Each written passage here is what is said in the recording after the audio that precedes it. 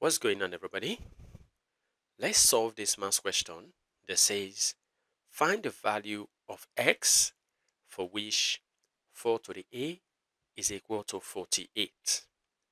Well, our first step will be for us to take the log of both sides.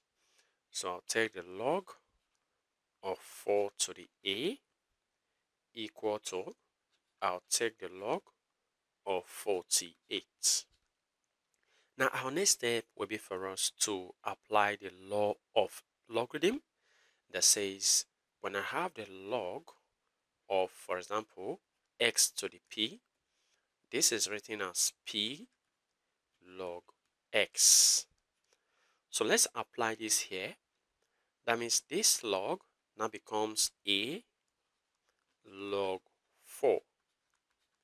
And this is equal to log 48. Now, since we're looking for a, our next step will be for us to divide both sides by log 4. So I'll divide the left by log 4. I'll divide the right hand side by log 4.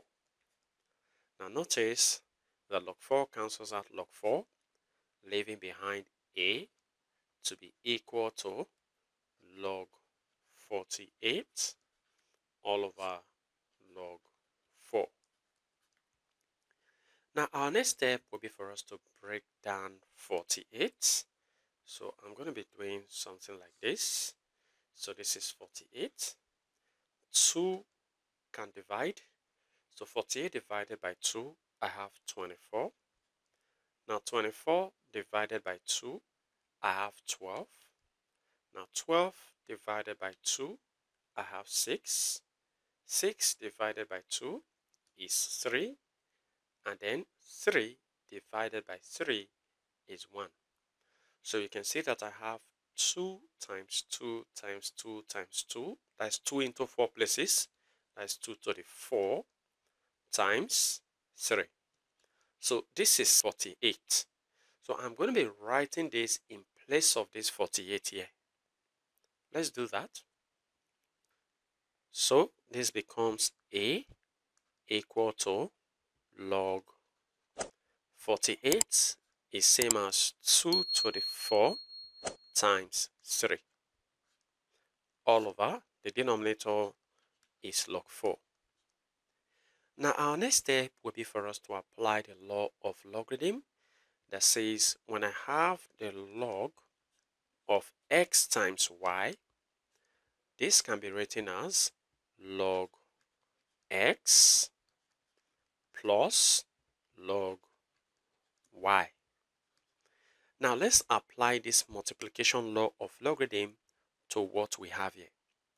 That means this expression can be written as log 2 to the 4th, so log 2 to the 4th plus log 3, log 3, all over the denominator log 4.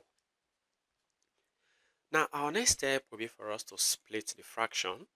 So a now becomes log 2 to the 4th divided by the denominator, which is log 4, plus, which is this plus here, log 3 divided by the denominator log 4. Now we know that 4 is same as 2 squared. So that means I'm going to be writing this as 2 squared. So a now becomes log 2 to the 4th all over log 2 squared plus, this is log 3 all over log 4, which is log 2 squared. Now our next step will be for us to apply the power law of logarithm, the one that we applied the other time. So this becomes a to be equal to 4 log 2 all over, now the denominator, the power, which is 2 log 2 plus, now we have log 3 here all over, apply the power law here, 2 log 2. So this is 2 log 2. Very good. So now notice that log 2 cancels out log 2, so that we have a to be equal to 4 divided by 2 is 2 plus, now look at what we have here. There is an invisible 1 here. So this means 1 over 2. So 1 over 2 log 3 over log 2. So log 3 over log 2. Now, there is a law of logarithm, which is known as the law of change of base, which says when I have the log of x all over the log of y, this can be written as log x base y.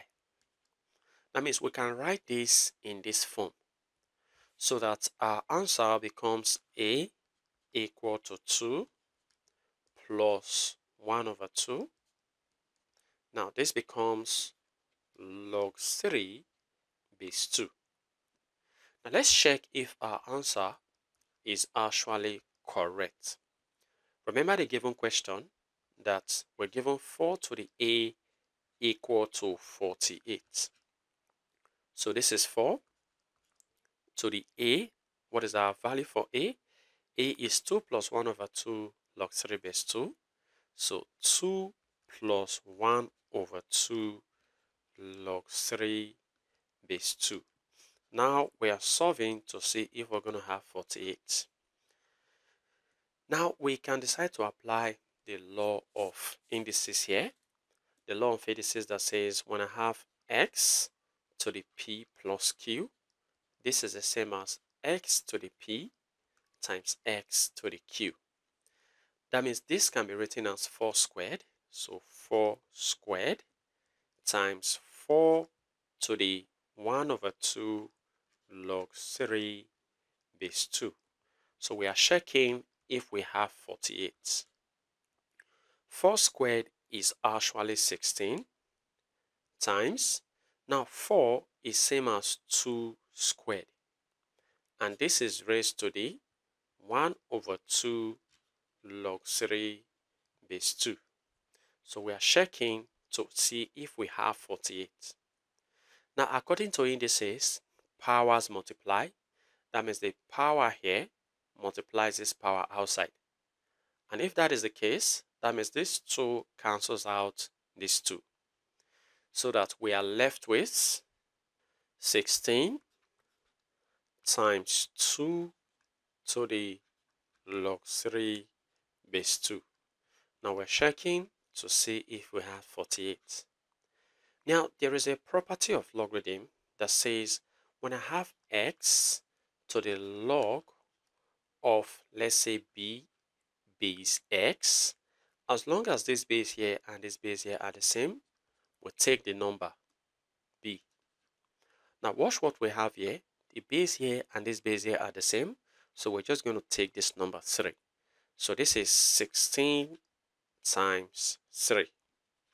We're checking to see if we have 48. Unfortunately, 16 times 3 gives 48.